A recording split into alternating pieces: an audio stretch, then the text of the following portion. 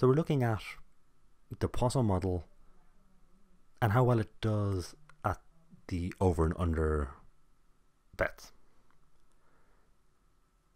In particular, we're going to look at Liverpool Stoke, Burnley Brighton, and Palace Leicester. So they're the 3 games I'm going to be looking at. So, as usual, we get the numbers from Soccer Stats, scored and conceded, and I'm also going to look at the over and under table. So for Liverpool Stoke, I click home, Liverpool, so they have over 2 goals, so 3 or more goals 59% of the time, while Stoke away have 3 or more goals 50% of the time. So it's not really enough to trigger a yes bet. The 1.5 goals are at a nice level. I mean, 76% for Stoke and 88%. So for Liverpool Stoke, using just this table, I'm going to go for 2 or more goals. So Burnley, Brighton, Palace, Leicester. So for Burnley,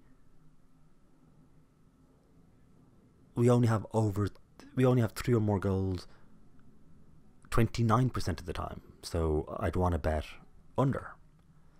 And Brighton away only have 3 or more goals 19%. So both of these are signaling a low scoring game. And Palace Leicester, Palace 65%, so that's over 60, so I'm okay with that. And Leicester are over 65, yes, that's 65%. So for Palace Leicester, I want to bet 3 or more. For Liverpool Stoke, we only had 53, so it wasn't over 60. And for Burnley Brighton, I want to bet under. So that's based on, the scoring statistics. Now we just want to plug in the scored conceded data into the Poisson model and see what the Poisson model says. So Liverpool Stoke, well, it's saying 3 or more goals 73%. So the scoring statistics only had it about 50, 53, it wasn't over 60. So from the Soccer Stats scoring statistics, we backed 2 or more goals. But from Poisson, I'm going to say 3 or more goals. For Burnley Brighton, we had under 3 goals. Because from the scoring statistics, both Burnley and Brighton had very low numbers, like under 30%. From Poisson, we're getting 12%, so an even stronger number.